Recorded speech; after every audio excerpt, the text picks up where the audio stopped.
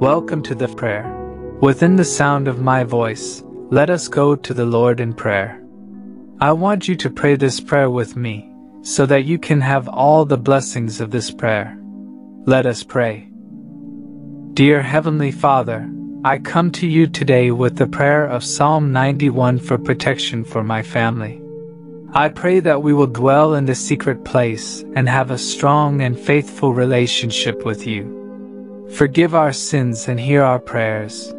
Oh Lord, please protect us from the danger that we can and cannot see. Keep us safe from natural disasters, sickness, and people who may wish to hurt us. Send your angels to keep us safe when we are in dangerous situations we don't even realize.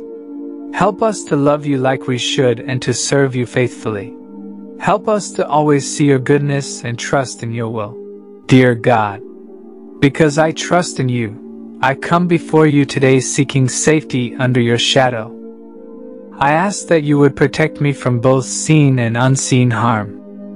I trust that you will keep me safe from all entrapments of the enemy, and from all projections of darkness against me.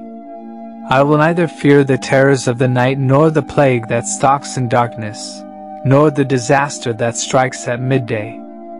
Though 1,000 fall by my side and 10,000 around me, these evils shall have no effect on me.